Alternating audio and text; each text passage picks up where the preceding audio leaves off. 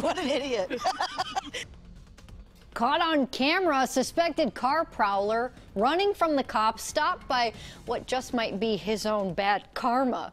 This is KOIN 6 News at 4 o'clock. I'm Jennifer Hoff. And I'm Dan Tilkin. The suspect bailed out of his Honda Accord and then was hit by his own rolling car. This happened Monday night in Happy Valley. Amy Frazier is live now with more on this.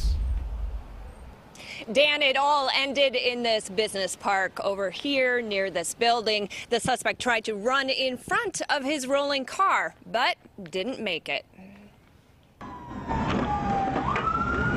He's bailing. Dashcam video from the Clackamas County Sheriff's Office shows exactly how it happened. The suspect now has a broken leg.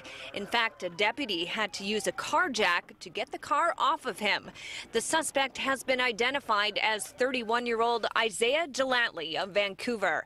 His mugshot is from about 2 years ago when he was accused of stealing a car with a dog inside in Portland.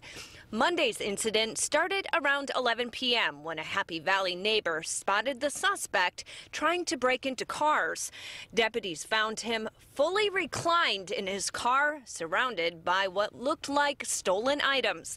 The deputies shone a spotlight into the car. They say he sat up and sped off, leading deputies on a chase at sometimes 100 miles per hour. After a short time, he turned into the business park off of Sunnyside Road, bailed out of his car, and then got hit by his car.